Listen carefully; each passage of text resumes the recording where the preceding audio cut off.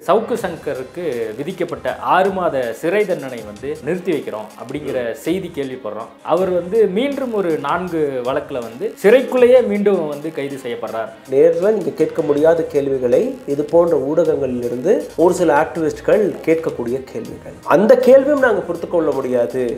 இது போன்ற வழக்குகளை போடும்போது அதை எப்படி நீங்கள் பார்க்கிறீங்க? கைதே தவறு என்று கோர்ட் கொடுத்த விஷயம் ஏற்கனவே அவர்களுக்கு தெரியும். இவர் எப்படியாவது இந்த பனிஷ்மெண்ட் வந்து கொடுத்தே ஆகணும். ஒருத்தர் வந்து மிரட்டணும், ஒருத்தர் வந்து நீங்கள் அடக்கணும்னா இது போன்ற வழக்குகளை நீங்கள் போட்டு when you are targeting the government, ஒரு சிஸ்டமில் இருக்கக்கூடிய நபர்களை நீங்கள் டார்கெட் பண்ணி பேசும்போது அவர்களுக்கு எதிராக கேள்விகளை எழுப்பி வைக்கும்போது இந்த நபர் வெளியில் இருந்தால் இன்னும் கேள்விகள் வரும். எப்படி நீங்கள் திடீர்னு இந்த 4 வழக்கை நீங்கள் ஒரு நாள் முன்னாடி கொண்டுட்டு வர்றீங்க? தட் மீன்ஸ் நீங்கள் என்னுடைய கிளைண்ட் வந்து டார்கெட் தானே பண்ணியிருக்கீங்க. அப்போது அதுக்கு போலீஸ் சார்பாக கொடுக்கப்பட்ட பதில் தான் வேடிக்கையாக இருந்துச்சு. நாங்கள் அவரை தேடிட்டு இருந்தோம், இவர் எங்கே இருந்தாருன்னு எங்களுக்கு தெரியலை. இந்த வழக்குகளை வந்து உடைச்சிடலாம்னு வச்சுக்கோங்களேன். ஆனால் இதே குண்டா சட்டத்தில் போடுறதுக்கான இன்னொரு வாய்ப்பும் இருக்கு இல்லையா?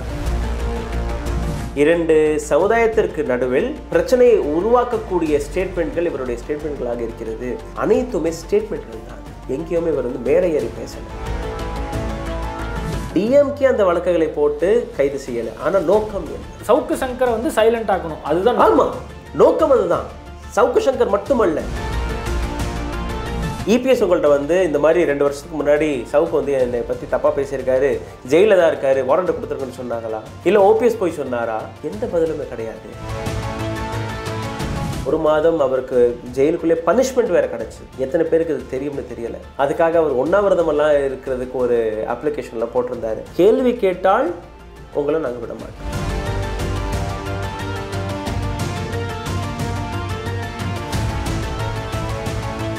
வாழ்வின் ஒவ்வொரு தருணங்களையும் பூமருடன் கொண்டாடுங்கள். பாரம்பரிய அழகுடன் பரவசமூட்டும் பூமர் மெஜஸ்டிக் கலெக்ஷன்ஸ். ஒவ்வொரு colour ஷர்ட்டுடன் matching border வேட்டிகள். Boomer colour shirt மற்றும் வேட்டிகள். ஐபிசி தமிழ் நேயர்களுக்கு வணக்கம். இன்றைய நேர்காணலில் நம்மோடு மூத்த பத்திரிகையாளர் ரோஸ்டர் நியூஸ் ராகுல் அவர்கள். வணக்கம். வணக்கம்.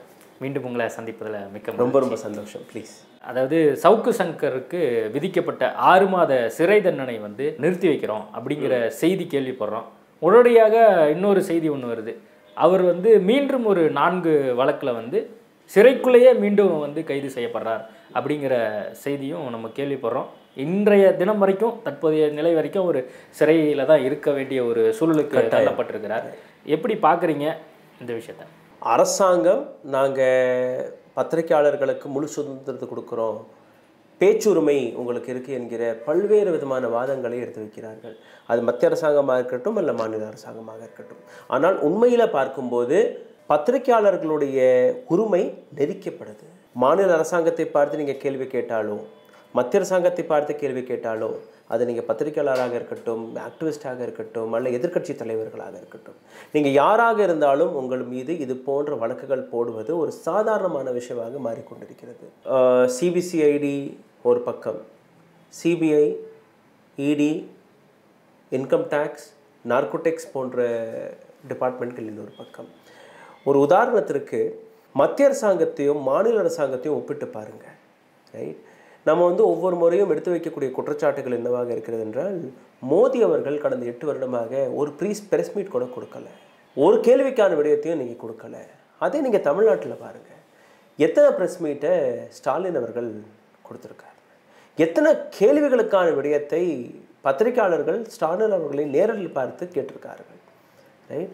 அதாவது நேரில் நீங்கள் பார்க்க முடியாத கேள்விகள், நேரில் நீங்கள் கேட்க முடியாத கேள்விகளை இது போன்ற ஊடகங்களிலிருந்து ஒரு சில ஆக்டிவிஸ்ட்கள் கேட்கக்கூடிய கேள்விகள். அந்த கேள்வியும் நாங்கள் பொறுத்து கொள்ள முடியாது என்று நீங்கள் இது போன்ற வழக்குகளை போடும்போது அதை எப்படி நீங்கள் பார்ப்பீர்கள்?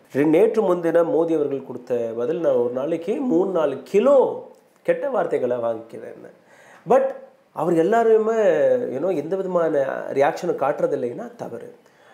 அவருக்கு எதிராக வரக்கூடிய கேள்விகளை அவர் ஒரு விதத்தில் பார்க்குறாரு. அதே முறையில் தான் இங்கேயும்.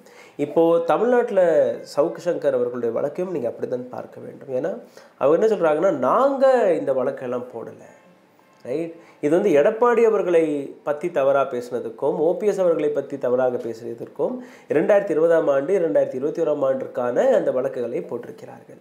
6 மாதம் இந்த கைதே தவறு என்று கோர்ட் கொடுத்த விஷயம் ஏற்கனவே அவர்களுக்கு தெரியும். இந்த விஷயம் வந்து மேல் கோர்ட்டுகளுக்கு போகும்போது இது வந்து ரிஜெக்ட் ஆகிரும்னு அவங்களுக்கு ஏற்கனவே தெரியும். பட் அவங்களுடைய நோக்கம் என்னென்னா, இவர் எப்படியாவது இந்த பனிஷ்மெண்ட்டை வந்து கொடுத்தே ஆகணும். ஒருத்தர் வந்து மிரட்டணும், ஒருத்தர் வந்து நீங்கள் அடக்கணும்னா இது போன்ற வழக்குகளை நீங்கள் போட்டு அவர்களுக்கு வந்து ஒரு விதமான ப்ரெஷரை கொடுத்துட்டே இருந்தீங்கன்னா ஒரு காலத்தில் போய் அவங்க வந்து உடையார வைப்பாங்க. இதர் அரசுக்கு சாதகமாக பேச ஆரம்பிச்சிருவாங்க, இல்லைன்னா பேசவே மாட்டாங்க. திருமுருகன் காந்தி அவர்கள் அதற்கான மிக முக்கியமான ஒரு உதாரணமாக இருப்பார். ஒரு காலகட்டத்தில் வெளிப்படையாக பேசிய ஒரு நபர் இன்றைக்கி நீங்கள் பார்த்தீங்கன்னா ரொம்பவே லிமிட்டடாக பேசி கொண்டு இருக்கிறார். ரைட். அதே முறையில் ஸ்டெர்லைட்டுக்காக போராடிய இன்னொரு தோழர் முகிலன், இன்றைக்கி அவர் எங்கே இருக்காருன்னே யாருக்குமே தெரியாது. ரைட். ஸோ ஒரு விதத்தில் நீங்கள் பார்த்தீங்கன்னா either you be silent else உங்கள் மீது இது போன்ற வழக்கு நான் போடுவோம். ரைட். இப்போது நாளைக்கு இந்த வழக்கு வருது, அதனால் இன்றைக்கே 5 நிமிஷம் இடைவெளியில் அங்கே வாரண்ட் கொடுக்கப்படுது. ரைட்.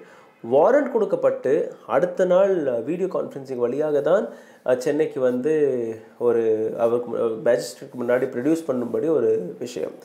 அந்த இடத்துல பார்த்திங்கன்னா யாருக்குமே தெரியாத விதத்தில் இமீடியட்டாக ஒரு கால் எடுக்கப்படுது.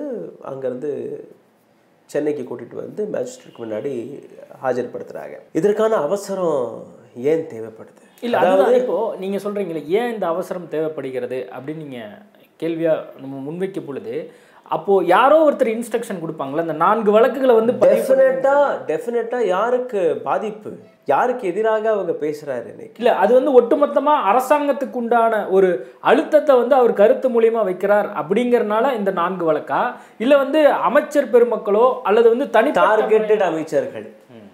சரியா. இப்போ சமீபத்தில் செந்தில் பாலாஜி பற்றின ஒரு விமர்சனம் வந்தது. Right. So when you are targeting the government, ஒரு சிஸ்டமில் இருக்கக்கூடிய நபர்களை நீங்கள் டார்கெட் பண்ணி பேசும்போது, அவர்களுக்கு எதிராக கேள்விகளை எழுப்பி வைக்கும்போது, இந்த நபர் வெளியில் இருந்தால் இன்னும் கேள்விகள் வரும்.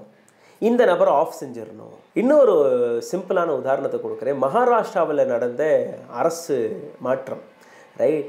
அந்த இடத்துல மிகப்பெரிய அளவில் ஈவன் தாக்கரே குடும்பத்தில் கூட அந்த அளவில் பேசாத இடத்துல சஞ்சய் ராவுத் பேசிகிட்டு இருந்தார். ஆகஸ்ட் 1ஆம் தேதி அவங்களை கைது செய்கிறாரு, இடியை வைத்து, என்ஃபோர்ஸ்மெண்ட் டைரக்டரை வைத்து. என்ன குற்றம்னா மணி லாண்ட்ரிங். 100 நாட்களுக்கு மேலே அவர் சிறையில் இருந்தார். சரியா.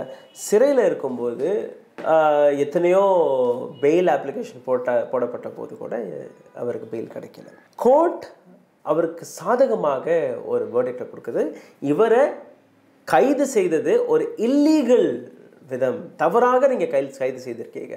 அதே நேரத்தில் என்ஃபோர்ஸ்மெண்ட் டைரக்டரிடம் எந்த விதமான ப்ரூஃபும் இல்லாத போது, நீங்கள் அவரை கைது செய்வதற்கான எந்த காரணமும் இல்லாத போது அவருக்கு நீங்கள் நோட்டீஸ் தான் வழங்கியிருக்கணுமே ஒழிய நீங்கள் கைது செய்திருக்கக்கூடாது. அதுவும் இரவு நேரத்தில் போய் நீங்கள் கைது செஞ்சுருக்கீங்க. அந்த விஷயத்தை பற்றி ஒரு 50-60 மணி நேரம் தொலைக்காட்சிகளில் லைவ் டிபேட் நடந்தது. இன்றைக்கி அந்த அனைத்து தொலைக்காட்சிகளுமே இன்றைக்கி சைலண்ட்டாக இருக்கிறார்கள், வெயில் கிடச்சிருச்சுன்னு மட்டும் கூறுறாங்க. இன்னொரு ஆங்கிள் இதில் நீங்கள் பார்த்தீர்கள்னா, சஞ்சய் ராவுத் அவர்கள் பிஜேபி தலைவர்களை இன்றைக்கி பாராட்டி பேச தொடங்கிவிட்டார். அமித்ஷாவை பற்றி பேசுகிறாரு, அந்த பக்கம் முன்னாள் சீஃப் மினிஸ்டர் ஃபட்னவிஸை பற்றி பேசுகிறாரு, இவங்களெல்லாம் போய் சந்திப்பேன் என்று கூறுகிறார். நான் சிவசேனாவில் தான் இருக்கிறேன், ஆனால் அவங்களை பற்றி பாராட்டி பேசக்கூடிய காரணம் என்ன? 100 நாட்களுக்கு பின் உங்களுக்கு கோர்ட்டே உங்களுக்கு இந்த உங்களுடைய வழக்கை வந்து முடிச்சு கொடுத்துருக்கு. So you can be even more folder. அடுத்த பிரச்சனை வந்துடக்கூடாது என்கிற விஷயத்தில் அவர் வந்து தன்னை ப்ரொடெக்ட் செய்கிறதுக்காக இது போன்ற விஷயங்களை பார்க்குறாரு. ஸோ இன்றைக்கி இந்தியாவை பொறுத்தவரையில் அது மாநில அரசாங்கங்களாக இருக்கட்டும் அல்ல மத்திய அரசாங்கமாக இருக்கட்டும், அனைவருடைய செயல்பாடு ஒரே மாதிரி தான் இருக்குது. ஆட்சியில் வருவதற்கு முன் ஒரு விதமான நோக்கமும், ஆட்சியில் வந்ததுக்கு பின் இன்னொரு விதமான கொள்கையுடன் தான் இன்னைக்கு அரசாங்கங்கள் செயல்பட்டு கொண்டிருக்கிறது. இல்லை, இப்போ அந்த 4 வழக்குங்கிறது இப்போ நம்ம கடந்த காலங்களில் 2020-21 காலகட்டத்தில் அவர் கருத்து பதிவிட்டதுக்காக அந்த ஒரு கைதுன்னு நம்ம பார்க்குறோம். 2 வருஷமாக என்ன பண்ணிட்டு இருந்துச்சு அரசாங்கம்? இன்றைக்கி நீங்கள் சொல்கிறீங்க 4 வருஷ வழக்கு, 2020, 2021. நேற்று இதே விஷயத்தை சவுக்கு சங்கர் அவருடைய சனிக்கிழமை என்று கேட்டபோது, எப்படி நீங்கள் திடீர்னு இந்த 4 வழக்கை நீங்கள் ஒரு நாள் முன்னாடி கொண்டுட்டு வர்றீங்க? தட் மீன்ஸ் நீங்கள் என்னுடைய கிளைண்ட் வந்து டார்கெட் தானே பண்ணியிருக்கீங்க. அப்போது அதுக்கு போலீஸ் சார்பாக கொடுக்கப்பட்ட பதில் தான் வேடிக்கையாக இருந்துச்சு. நாங்கள் அவரை தேடிட்டு இருந்தோம், இவர் எங்கே இருந்தாருன்னு எங்களுக்கு தெரியலை. இதே சென்னையில் தானே இருக்கிறாரு, ஒவ்வொரு ஊடகத்தில் போய் பேசிட்டு தானே இருக்கிறாரு. எவ்ரி ஆல்டர்னேட் டேஸ் அவருடைய வீடியோ வெளியில் வந்துச்சா வரலையா? எங்கே இருக்கிறாருங்கிற அட்ரஸ் உங்கள்ட்ட இருந்துச்சா இல்லையா? அவரோட ஃபோன் நம்பர் மாறிடுச்சா? என்ன மாறுது? ஜெயிலுக்குள்ளே போய் நீங்கள் கொடுக்கக்கூடிய வாரண்ட் அது நீங்கள் இங்கே கொடுத்துருக்கலாமே. அதாவது நாங்கள் எந்த பத்திரிகையாளர் மீதும் எந்த விதமான நெருக்கமும் கொடுப்பதல்ல, இது எங்களுடைய வழக்கும் அல்ல. இது போன ஆட்சி காலகட்டத்தில் இவர் மீது போடப்பட்ட வழக்கு என்று கூறக்கூடிய விஷயத்தை நீங்கள் எப்படி நம்ப முடியும்? இன்னைக்கு அரசாங்கம் யார் கையில் இருக்குது? இந்த வழக்குகளை வந்து உடைச்சிடலாம்னு வச்சுக்கோங்களே. இன்றைக்கி அவருக்கு பெயில் கிடைக்க பல வாய்ப்புகள் இருக்குது. இன்னைக்கு 11:30 மணிக்கு அவர் வந்திருக்காரு இப்போ நம்ம பதிவு எடுக்கும்போது. ஆனால் இதே குண்டா சட்டத்தில் போடுறதுக்கான இன்னொரு வாய்ப்பும் இருக்கு இல்லையா? அதுக்கான வாய்ப்புகள் அதிகமாக இருக்கா? அது மாதிரி எதுவும் ஹிஸ்ட்ரி எதுவும் இருக்கா? அவர் எதுவும் அப்படி பண்ற அளவுக்கு? இவர் மேலே போடப்பட்ட வழக்குகளை நீங்கள் பார்த்தீர்கள்னா ஒரு 4 வழக்கு போட்டிருக்காங்க. 2020, 21ஆம் ஆண்டு. 2020 உள்ள ஒரு வழக்கில் பார்த்தீங்கன்னா 504, 505(1) பிரிவு பி, 505(2) பிரிவு 2, right. Intentionally insult intend to provoke breach of the piece, அமைதியை கலைக்கக்கூடிய ஒரு மிகப்பெரிய சதியை சவுக்கு சங்கர் அவர்கள் தீட்டியிருக்கிறார் என்கிற ஒரு வழக்கு. ஸ்டேட்மெண்ட் கண்டக்டிங் பப்ளிக் மிஸ்சீஃப், மக்களுக்கு இடையில் ஒரு கலவரத்தை உண்டாக்கும்படி இவருடைய ஸ்டேட்மெண்ட்கள் இருக்கிறது. இன்னொரு வழக்கு. Statement creating promoting enmity hatred இல் பிட்வீன் கிளாஸஸ், 2 சமுதாயத்திற்கு நடுவில் வெறுப்பை பிரச்சனையை உருவாக்கக்கூடிய ஸ்டேட்மெண்ட்கள் இவருடைய ஸ்டேட்மெண்ட்களாக இருக்கிறது. அனைத்துமே ஸ்டேட்மெண்ட்கள் தான். எங்கேயுமே இவர் வந்து மேடை ஏறி பேசலை. 2 சமுதாயத்திற்கு நடுவில் இவர் பேசலை. இவர் எடுத்து வைக்கக்கூடிய வாதங்கள் யாருக்கு எதிராக இருக்கிறது என்றால் அரசியல்வாதிகளுக்கு எதிராக இருக்கிறது. 2020, 21ஆம் ஆண்டு கூறும்போது அப்போ எடப்பாடி பழனிசாமி இருந்தார், ஓபிஎஸ் இருந்தார், ரைட். அதே மாதிரி இன்னைக்கு யார் மேலே இப்போ இருக்கக்கூடிய சிஸ்டம், இப்போ இருக்கக்கூடிய அரசியல்வாதிகள், அரசாங்கம். ஒரு நல்ல பத்திரிகையாளர்களுடைய அழகு என்ன தெரியுமா? ஆளும் கட்சி யாராக இருந்தாலும் அவர்கள் செய்யக்கூடிய விஷயங்களை எடுத்து வைப்பது. அது நீங்கள் பாராட்டாகவும் பார்க்கலாம், எங்களுக்கு கிடைக்கக்கூடிய ஃபீட்பேக்காகவும் பார்க்கலாம், அதை எதிர்த்தும் பார்க்கலாம். இங்கே எந்த அரசியல்வாதிக்குமே அந்த பொறுமை என்பது இல்லை. அதாவது நாங்கள் காட்டக்கூடிய அந்த பிரதிபிம்பம், நீங்கள் இப்படி தான் இருக்கிறீங்க, இது வந்து உங்களோட தவறாக இருக்குது அப்படின்னு நம்ம காட்டும்போது அது வந்து ஒரு பாசிட்டிவ் ஆங்கிள் எடுத்து அதை சரி செய்வதை விட்டு நீ எப்படி இந்த கேள்வியை என்னை பார்த்து கேட்கலாம் என்கிற ஒரு அகங்காரத்தில் பேசும்போது அது வந்து இது போன்ற வழக்காக மாறுது. நான் சஞ்சய் ராவத்தை பற்றி பேசியதும், அல்லது இதற்கு முன்னாடி முகிலன் அவர்களை பற்றி பேசியதும், அல்லது அதுக்கு முன்னாடி திருமுருகன் காந்தி அவர்களை பற்றி பேசியதும் நீங்கள் தாராளமாக நீங்கள் கொஞ்சம் பின்னாடி போய் பாருங்கள், ரைட். அவங்க ஒரு 3 வருஷத்துக்கு முன்னாடி எப்படி பேசிட்டு இருந்தாங்க, இன்னைக்கு அவங்க எப்படி பேசிட்டு இல்லை அதுதான் கேட்க போகிறேன். இப்போ நீங்கள் சொன்ன உதாரணங்கள்லாம் அண்மை காலமாக அவங்க ரொம்ப ஆக்டிவாக இல்லாத மாதிரி இருக்குது. இப்போ சவுக்கு சங்கர் வந்து திரும்ப பழைய டோன்லேயே வருவாரா? இல்லை டெஃபினட்டாக வரலாம். டெஃபினட்டாக வரலாம், வராமையும் போகலாம். ஏன்னா ஒருத்தர் வந்து நீங்கள் ப்ரெஷர் போட்டுகிட்டே இருக்கீங்க. அது வந்து என்னுடைய மன உறுதியை பொறுத்து தான் இருக்குது. நான் வந்து பயப்படலாம், பயப்படாமையும் இருக்கலாம், இன்னும் அக்ரெசிவாகவும் அந்த கேள்விகள் எழுப்ப ஆரம்பிக்கலாம். நீங்கள் என்ன பண்ணுவீங்கன்னா மறுபடியும் என் மேலே வழக்குகளை போடுவீங்க. எப்படி போடுவீங்கன்னா உங்களுக்கு ஏற்றபடி நான் நடந்து கொள்ளாத வரை இது போன்ற வழக்குகள், இது போன்ற ப்ரெஷர் போடப்பட்டுக்கிட்டே தான் இருக்கும். ஆல்ட் நியூஸோடைய ஜுபேர், ரைட், அவர் அடங்குனாரானா இல்லை, அவர் இன்னும் அக்ரெசிவாக இறங்க ஆரம்பிச்சிட்டாரு, ரைட். அவரையும் நீங்கள் இப்படி தானே போட்டீங்க. உத்தரப்பிரதேசத்தில் இருந்து 4 வழக்கு போட்டாங்க, டெல்லியிலேருந்து 4 வழக்கு போட்டாங்க, ரைட். இவர் பேசுகிறது எல்லாமே பொய்ன்னு எடுத்து காட்டினாங்க. He is a fact checker, he is a journalist, right. பெங்களூரில் அவருடைய ஆஃபீஸ் இயங்கி கொண்டிருக்கு. பட் இது எல்லாமே பார்க்கும்போது இட்ஸ் ஆன் யூ. அவருக்கு வந்து பப்ளிக் சப்போர்ட் இன்னும் அதிகமாக கிடைக்கிது. இதே மாதிரி பிரசாந்த் பூஷனுடைய வழக்கு டெல்லியில். பிரசாந்த் பூஷன் அவருக்கும் சூமோட்டோ போடப்பட்டது, கோட்டை அவமதித்து விட்டார் என்று. எப்படி சவுக்கு சங்கர் அவமதித்து விட்டார் என்ற ஒரு சூமோட்டோ வழக்கு போடப்பட்டது, அதே முறை தான் பிரசாந்த் பூஷன். இன்னும் பார்க்க போனால் பிரசாந்த் பூஷனுடைய வழக்கு ஒரு நேஷனல் டிபேட்டாக மாறி மக்கள் அவர்களுக்கு ஆதரவாகவும் பேச தொடங்கினார்கள். அப்போது பிரசாந்த் பூஷனுக்கு மன்னிப்பும் கொடுக்க முடியலை, ஃபைன் போட்டு தான் ஆகணும். ₹1 ஃபைனை கட்டிட்டு போங்கன்னாங்க, இல்லைன்னா சிறைக்கு போங்கன்னாங்க. சரி ₹1 தானே, அந்த ₹1 கூட என்கிட்ட இல்லை, என்னோட அட்வொகேட் கட்டுவார்னு போயிட்டாங்க. ஸோ அந்த மாதிரியான வழக்கு தான் இந்த வழக்கு, சவுக் சங்கருடைய வழக்கு. இவ்வளோ சிவியரான பனிஷ்மெண்ட், மேக்ஸிமம் பனிஷ்மெண்ட்டே 6 மாதம் தான். அந்த மேக்ஸிமம் பனிஷ்மெண்ட்டை கொடுத்து அந்த மேக்ஸிமம் பனிஷ்மெண்ட்டும் தவறான முறையில் கொடுக்கப்பட்டது என்று ஒரு நீதிமன்றம் கூறும்போது அதற்கு இடையில் 4 வழக்குகள், அதுவும் இவரை காணவில்லை, நாங்கள் தேடிட்டு இருந்தோம், இவர் எங்கே இருந்தார்னு எங்களுக்கு தெரியலை, இல்லைன்னா எப்போ அரெஸ்ட் பண்ணியிருப்போங்கிற அந்த வாதத்திற்கான அர்த்தம் இப்போ சமீபத்தில் இவர் விமர்சிக்கக்கூடிய அரசாங்கம் என்னவென்றால் டிஎம்கே. ஆனால் டிஎம்கே அந்த வழக்குகளை போட்டு கைது செய்யலை. ஆனால் நோக்கம் என்ன? இல்லை, அதுதான் இப்போ சவுக்கு சங்கரை சைலண்ட் ஆக்கணும், அதுதான். ஆமாம், நோக்கம் அதுதான். சவுக்கு சங்கர் மட்டுமல்ல, சவுக்கு சங்கர் போன்ற யாராக இருந்தாலும் அரசாங்கத்தை பார்த்து கேள்வி கேட்டீர்கள்னா உங்களை அடக்கிய தீர்வோம். இது ஒரு ஆட்சியில் இருக்கக்கூடிய அரசாங்கங்களுடைய ஒரு ஐடியாலஜியாக மாறிக்கொண்டிருக்கு. இல்லை, இப்போ சவுக்கு சங்கரை பொறுத்த வரைக்கும் அவர் திமுக மட்டும் இல்லை, அதிமுக, பிஜேபி எல்லா கட்சியுமே விமர்சிச்சிருக்கிறார். இப்போ நம்ம அவர் பற்றி பேசும்போது அரசாங்கத்தினுடைய அழுத்தம் இருந்திருக்கு அப்படிங்கிற மாதிரி நம்ம பேசுகிறோம்ல. அப்போது அவர் ஓபிஎஸ், இபிஎஸ், இன்னும் சில அதிமுக அமைச்சர்கள் மீது பல்வேறு அந்த தலைவர்களுடைய அழுத்தம் காரணமாக கூட இந்த அவர் சிறையில் வைக்க அதுவும் கேட்கப்பட்டது. சவுக்கு சங்கர் சார்பாக கேட்கப்பட்ட கேள்வி என்னன்னா, சரி சார், இந்த 4 வழக்கு நீங்கள் எடுத்துகிட்டு வந்திருக்கீங்க, இந்த கம்ப்ளைண்ட்டை யார் கொடுத்தா? இபிஎஸ் உங்கள்கிட்ட இந்த மாதிரி 2 வருஷத்துக்கு முன்னாடி சவுக்கு என்னை பற்றி தப்பாக பேசியிருக்காரு, ஜெயிலில் தான் இருக்காரு, வாரண்ட் கொடுத்துருக்குன்னு சொன்னாங்களா? இல்லை ஓபிஎஸ் போய் சொன்னாரா? இல்லை ரவீந்திரநாத் ஓபிஎஸோடைய பையன் அவர் போய் சொன்னாரா? யார் சொன்னது? எந்த பதிலுமே கிடையாது. அப்போது நோக்கம் என்ன? யாருடைய அழுத்தத்தால் அவருக்கு இந்த 4 வாரண்ட்கள் கொடுக்கப்பட்டது? ஸோ இவங்க எல்லாமே முன்னாள் அமைச்சர்கள், முதல்ல பதவியில் இருந்த நபர்கள், அவருக்கு கையில் அந்த கண்ட்ரோல் இருந்தது. அப்போது அவங்க அந்த வழக்குகளை போட்டாங்க.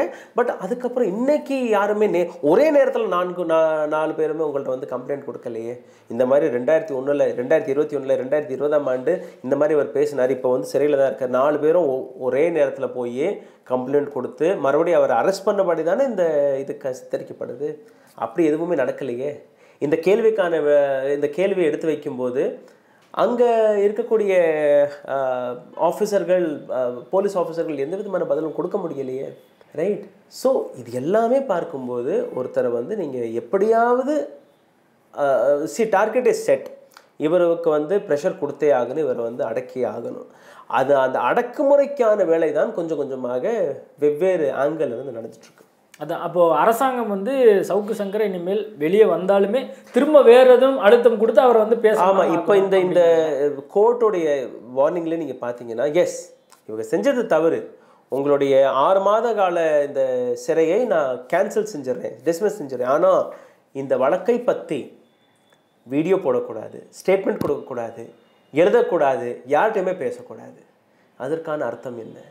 நீ ஃப்ரீயாக இருந்துக்க, ஆனால் நீ பேசக்கூடாது. நான் ஒரு சமீபத்தில் ஒரு 2-3 வருஷத்துக்கு முன்னாடி ஒரு டாக்குமெண்ட்ரி பண்ணிட்டு இருந்தேன் ஆன் எல்டிடிஇ. அங்கே இருக்கக்கூடிய தமிழர்கள்ட்ட நான் பேசும்போது, சரி எல்டிடி எல்லாம் முடிஞ்சிருச்சு, இப்போ எப்படி உங்களோட வாழ்க்கை எப்படி இருக்குன்னு கேட்ட ஒரு கேள்வி. அதுக்கு ஒரு நபருக்கு கொடுத்த பதில், சுதந்திரமாக இருக்கும், ஆனால் எங்களுடைய பேச்சுரிமையை இழந்து விட்டோம், இது அதைவிட கொடூரமாக இருக்கிறது. ரைட். இன்றைக்கி எல்டிடி தொல்லை இல்லை, இந்த பக்கம் இராணுவத்துடைய தொல்லை இல்லை, நாங்கள் ஃப்ரீ ஆகிட்டோம், ஆனால் எங்களால் பேசவே முடியலையே, எங்களுக்காக எங்களோட குழந்தைகளுக்காக எங்களால் பேச முடியவில்லையே. அதுதான் இங்கே நடக்கக்கூடிய அர்த்தம். ரைட். நீங்கள் ஃப்ரீயாக இருந்துக்கங்க, ஆனால் பேசிடாதீங்க, பேசுனா மறுபடியும் உள்ள தூக்கி போட்டு. இல்லை, இப்போது ஜட்மெண்ட்டில் இப்போ ஏற்கனவே சொல்லப்பட்டிருக்கூடிய சவுக்கு சங்கர் இனிமேல் அது குறித்து மட்டும்தான் நான் பேசக்கூடாதுன்னு சொல்லியிருக்காங்க. பொதுவாகவே ஒரு பேட்டியை கொடுக்குறேன். அதுக்கான அழுத்தம் தானே இப்போ இது. மற்ற வழக்குகள் இன்னொரு இந்த வழக்கில் மறுபடியும் ஒரு குண்டாஸ் போட்டாலோ இல்லை இதுக்கு பெயில் கிடைக்க முடியலைன்னு சொன்னாங்களோ அவர் உள்ளே தானே இருக்க போகிறார். பெயில் கிடச்சி வெளியில் வந்துட்டார்னா கூட இமீடியட்டாக அவர் பேசுவார்னா அது ஒரு கேள்வி. ரைட். இன்னைக்கு கிட்டத்தட்ட இன்னும் சொல்ல போனால் 1 மாதம் அவருக்கு ஜெயிலுக்குள்ளே பனிஷ்மெண்ட் வேறு கிடச்சி. எத்தனை பேருக்கு இது தெரியும்னு தெரியலை. யாருமே சந்திக்கக்கூடாது. அவருடைய வழக்கறிஞர் கூட ஜெயிலில் போய் பார்க்கக்கூடாது. அதுக்காக அவர் உண்ணாவிரதமெல்லாம் இருக்கிறதுக்கு ஒரு அப்ளிகேஷனில் போட்டிருந்தார். அதுவும் நிராகரிக்கப்பட்டது. அதாவது தன் கையில் இருக்கக்கூடிய அவருக்கான அதிகாரங்களை அவர் பயன்படுத்தி என்னெல்லாம் பண்ண முடிஞ்சு அதை கூட ஜெயிலிருந்து அவரிடமிருந்து பறிக்கப்பட்டது. இல்லை, இப்போ நீங்கள் சவுக்கு சங்கர் இப்போ உண்ணாவிரதம் இருக்க முயற்சி பண்ணார் அப்படிங்கிற விஷயத்த வந்து புதிய தகவலாக சொல்கிறீங்க. இல்லை, இது வந்து அப்ளிகேஷனே போட்டிருந்தாரு. ஜெயில் வார்டன் கிட்ட கொடுத்த அப்ளிகேஷன் அது ரிஜெக்ட் செய்யப்பட்டது. எதுக்காக உண்ணாவிரதம் இருக்குன்னு நினைச்சாரு? அவருக்கான பல்வேறு அழுத்தங்கள் இருந்திருக்கலாம். ரைட், தனி சிறையில் அடைச்சிருக்கலாம். இல்லை என்னை வந்து சென்னை இப்போ இதிலேயே நீங்கள் பார்த்தீங்கன்னா நேற்று நடந்த விஷயத்துலேயே போலீஸ் வந்து மேஜிஸ்ட்ரேட் கிட்ட காதில் போய் பேசுகிறாங்க. அப்போது அவர் என்ன சொல்கிறாருன்னா, இமீடியட்லி எந்த வடிட்டும் கொடுக்காம ஒரு அரை மணி நேரத்துக்கு பின்னாடி கோர்ட்டில் எல்லாருக்கும் முன்னாடி புழல் செயலில் உங்களுடைய உயிருக்கு ஆபத்து இருக்குது, அதனால் திரும்பி அனுப்பிவிட்டு. புழல் செயலில் சிறையிலேயே உங்களுக்கு ஆபத்து இருக்குன்னா நீங்கள் அதுக்கான ப்ரொடெக்ஷன் நீங்கள் தான் கொடுக்கணும். ரெண்டாவது, ஓல்டு அவருடைய தாயார் வந்து கொஞ்சம் வயதானவங்க. இங்கேருந்து அவங்க அவ்வளோ தூரம் போக முடியுமா? அந்த சிறைக்கு போக முடியுமா? பார்க்க முடியுமா? அதை தாண்டி ஒரு மாதம், இந்த 100 நாட்கள்லேயே பார்த்தீங்கன்னா ஒரு மாதம் கிட்டத்தட்ட 30-31 நாட்கள் வரை அவர் யாருக்கிட்டையுமே சந்திக்க முடியாது என்கிற ஒரு கட்டாயம். ரைட், அதுக்கு முன்னாடியும் பார்த்தீங்கன்னா வெறும் 3 பேர் தான் போய் சந்திக்க முடியும். அதுலேயும் பல்வேறு விதமான ரெஸ்ட்ரிக்ஷன்ஸை வந்து விதித்திருந்தார்கள். ஸோ இது எல்லாமே இருக்குது. ஸோ கோர்ட் ஒரு வேர்டிக்டை கொடுத்தா அப்படியே அது வந்து ஏற்றுக்கொள்ளாது. அதுக்கப்புறம் அங்கே இருக்கக்கூடிய ஜுடிஷியரி அந்த கேஸை பார்த்து கொண்டு இருக்கக்கூடிய டிபார்ட்மெண்ட்லேருந்தும் ஒரு சில இது வரும். இதெல்லாம் நீங்கள் நடக்கணும். மேபி வெளியில் வந்து டெய்லி நீங்கள் வந்து கையெழுத்து போடணும்னு சொன்னால் கூட பெரிய விஷயம் இல்லை. இன்றைக்கி அவருக்கு பெயில் கிடச்சிட்டா கூட அடுத்த 1 மாதம் அடுத்த 2 மாதத்துக்கு வந்து நீங்கள் டெய்லி வந்து கையெழுத்து போடணும். கையெழுத்து போடும்போது நீங்கள் எந்த விதமான அதில் ஸோ 2 மாதம் நீங்கள் தள்ளி போட்டீங்க இல்லையா, அதை பற்றி அவர் பேச மாட்டார் இல்லையா. Because that case is on. மக்கள் கேள்விகளை கேட்கணும். இதுக்கான இது வந்து சவுக்கு சங்கருக்காக மட்டுமல்ல, இது நாளைக்கு உங்களுக்கும் இருக்கலாம், எனக்கும் இருக்கலாம், யாருக்கும் இருக்கலாம். பத்திரிகை துறையில் இருக்கும்போது அல்ல பொது வாழ்க்கையில் இருக்கும்போது அரசாங்கத்தை பார்த்து கேள்விகளை கேட்பது இது வந்து தர்மம். தவறான கேள்விகளை கேட்டாலோ சரியான கேள்விகளை கேட்டாலோ அதற்கான விளக்கங்களை கொடுக்கக்கூடிய இடத்தில் இருப்பது அரசாங்கம். ஒரு பத்திரிகையாளராக இருக்கும்போது என்னுடைய வேலை பிரதிபிம்பமாக ஒழிப்பது. அதாவது நீங்கள் நல்ல அழகாக தலை சீவிட்டு வந்தீங்கன்னா நான் உங்களை அழகாக காட்டுவேன்.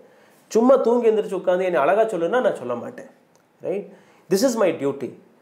மக்களுடைய கேள்விகள் இதை சேகரித்து மக்களுக்காக பேசுவது தான் என்னுடைய வேலை.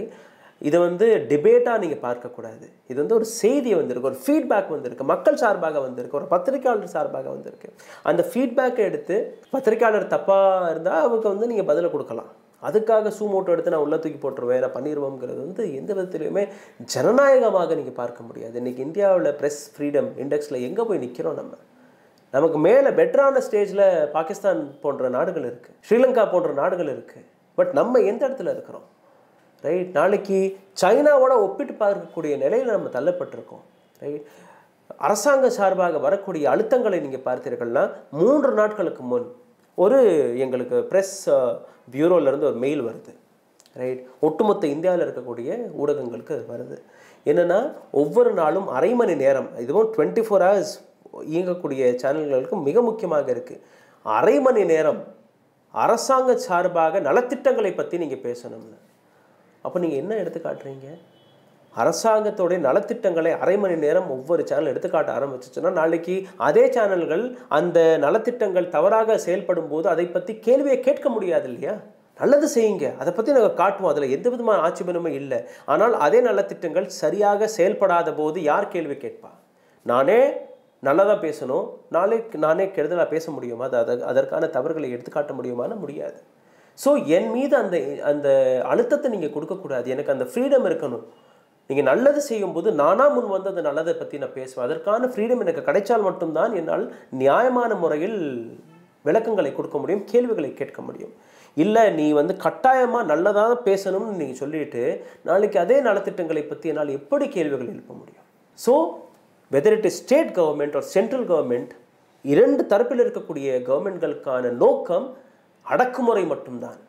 2014ஆம் ஆண்டு சீஃப் ஜஸ்டிஸ் ஆஃப் இந்தியா கொடுத்த ஒரு ஸ்டேட்மெண்ட், கூண்டில் அடைக்கப்பட்ட கிளி யாரை பார்த்தீங்கன்னா சிபிஐயை பார்த்து.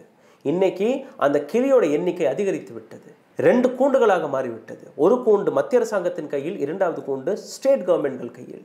ஸ்டேட் கவர்மெண்ட் கையிலும் அதே போன்ற பிரிவுகள் இருக்குது. அதே போன்ற பிரிவுகளை வைத்து உங்கள் மீது வழக்குகள் போடலாம். உங்களை பிரச்சனைன்னு வந்துச்சுன்னா உங்களை வந்து டார்ச்சர் பண்ணலாம். அதே மாதிரி தான் இன்றைக்கி மத்திய அரசாங்கத்து கையில் சிபிஐ மட்டுமல்லாமல் இடி, இன்கம் டேக்ஸ், நார்கோட்டிக் போன்ற பல்வேறு விஷயங்கள் இருக்குது. அதை வச்சு உங்கள் மேலே வழக்கு போடலாமே. இன்றைக்கி இந்தியாவில் 12 மாநிலங்களில் பிஜேபியோடைய சீஃப் மினிஸ்டர்கள் இருக்கிறார்கள். 1400 எம்எல்ஏக்கள், 400க்கும் மேற்பட்ட எம்பிக்கள். ஒரு நபர் மீது என்ஃபோர்ஸ்மெண்ட் டைரக்டரேட் வழக்கு போட்டதாக நீங்கள் எடுத்துக்காட்டுங்க. ஒரு எம்பி எம்எல்ஏ மீது இன்கம் டேக்ஸ் ரெய்ட் போட்டதாக எனக்கு எடுத்துக்காட்டுங்க. CBI enquiry நடத்ததாக எடுத்துக்காட்டுங்க. அப்போ எல்லாருமே பிஜேபியில் நீங்கள் நுழைஞ்சிட்டிங்கனாலே நீங்கள் கங்கையில் குளிச்சுட்டு வந்த மகான் மாதிரியா? நீங்கள் தவறே செய்யலையா? உங்கள் மீது எந்த விதமான குற்றச்சாட்டுகளுமே இல்லையா? அதே நேரத்தில் எதிர்க்கட்சி தலைவர்கள் நீங்கள் பார்த்தீர்கள்னா குறிவைத்து நீங்கள் வழக்குகளை போட்டுறீங்க இல்லையா? ஆக்டிவிஸ்ட்கள் மீது நீங்கள் வழக்குகளை போடுறீங்களா இல்லையா? ரைட். ஸோ கேள்வி கேட்டால் உங்களை நாங்கள் விட மாட்டோம். கண்டிப்பாக மக்கள் பார்த்து புரிஞ்சுப்பாங்க. நேர்காணல் கொடுத்ததுக்கு thank you so much. Thank you so much. Thank you.